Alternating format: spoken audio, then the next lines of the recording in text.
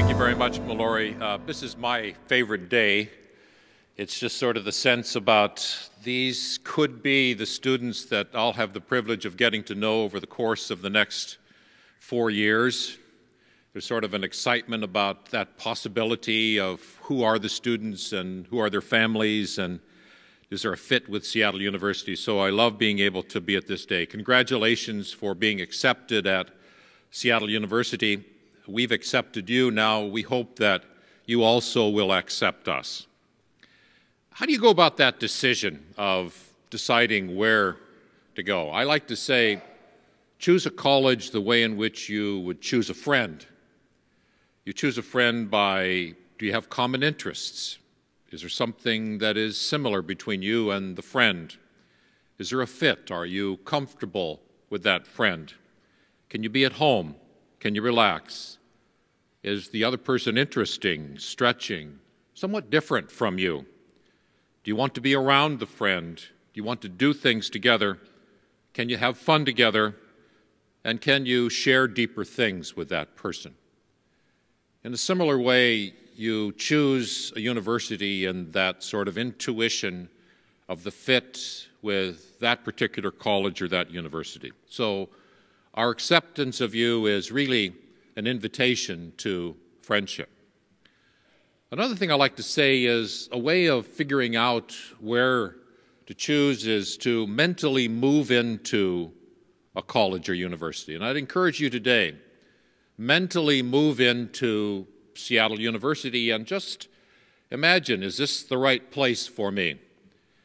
Move in, for instance, here in this North Court of the Connolly Center and imagine yourself at a women's volleyball match or a women's basketball game vying for championship in the Western Athletic Conference. See yourself down at the fitness center with your classmates on an evening at about 8 o'clock, having a good time and getting in shape.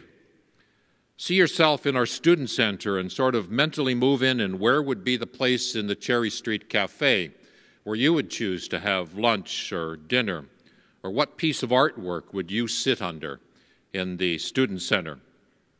Go into the library and look at all 6 floors and find what would be your spot there, with what kind of technology, or maybe a quiet space or a lounge or at a cafe. Or walk through the quadrangle and see the fountain, or walk through the plaza and see the Running Man statue. And imagine yourself going to class on a morning, waking up with a cup of Starbucks and heading for class. This is Seattle. And imagine yourself there and mentally move into what that might be like. Go into a classroom and sit there. You need to see the size of what our classrooms are and imagine your classmates with you and with the professor. Go by our Center for Service and Community Engagement and mentally move in how you might go there and volunteer for service in our neighborhood with kids in grade schools. Or stop by the chapel and ask yourself, would this be a place that if I needed a moment in a quiet, holy place during my years in college, would this be a great place for me to be and to be quiet and to ask for God's help for myself or my family or my grandparents? And do take a look at that residence hall room and see yourself living there. So I suggest that one way of deciding is to mentally move in and to see, is that the place that could be home for you for the next years? I think that there's an annual miracle that is worked at Seattle U. As a priest, I sort of like miracles. And the miracle that is worked, I really believe this is a great university with wonderful professors. You're going to hear from one in just a moment, and programs and facilities and location and mission. But really what makes us to be who we are is, who are the students who choose us? What kind of student chooses Seattle University? And annually there's this miracle of the students who choose Seattle University and make it to be what it really is. What are they like? They're students who can really just be themselves and want to be able to just be themselves in college. They're very diverse, and they love a diverse environment and context. They want to be someplace where they're accepted for who they are and to accept other people for who they are. They love being in a city like Seattle and everything that's about it. Its art, its culture, its music, its grandeur, its beauty, its technology, its businesses, its corporations. But they also want to be in mountains and Puget Sound and lakes and the beauty of this kind of region. These are students who are focused on service, and they want to be involved in public issues. They want to debate things. Most often they're interested in their own spirituality and want a place that they can explore it, or their faith. Or if they're Catholic, they want to make it their own or to see what it means for them most deeply. They're sort of curious about, well, what is this famous Jesuit education that Seattle University is? The students who choose us are relaxed and fun. They're not one bit entitled or elitist or cliquish. That's not the kind of student that chooses Seattle University. They want community, but they don't want a forced or an artificial community. They want a free and open kind of a community. They're global citizens and they're global travelers. So parents, get ready for paying the bill on that global travel part. They're hopeful students. They want not to be anonymous in college. They want to know their professors, and they want their professors to know them, but not to know them too well, just to know them somewhat. They are curious. They've got an intellectual passion. They're glad to be academically challenged.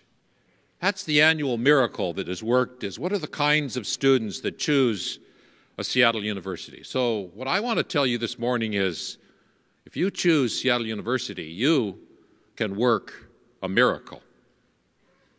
Now this week, just some of the interactions that I had with students. There was a group of about a dozen students who wanted to meet with me, and they wanted to talk through how I deal with the issue of church and gender identity, the conflicts involved in that.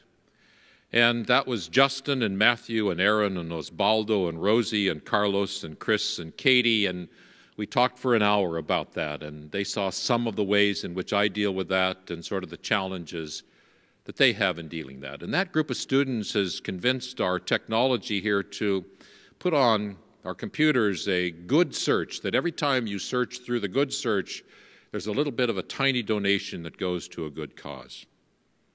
3 students came to my office this week, and they wanted to talk with me about a business plan that they were developing for the Albers School of Business and Economics. And it was Duran, an African-American student, and Philip, Filipino student, and Sinate, a Somali student.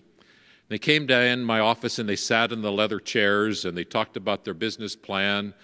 And it was really fascinating to meet with them. And I looked at Duran and I thought, boy, that suit that he's wearing and that tie, he looks really uncomfortable. But he's got it on, and he wants the president to examine his business plan. And then one day this week, we named a new sculpture. There's a pile of these plastic cubes that has just been donated by a donor. And we've had a contest, and students submitted 165 names for what they might call this. And Katie Vialaskevich, our student body president, opened the envelope, and it will be called, and you can pronounce it 2 ways, Justice or Just Ice.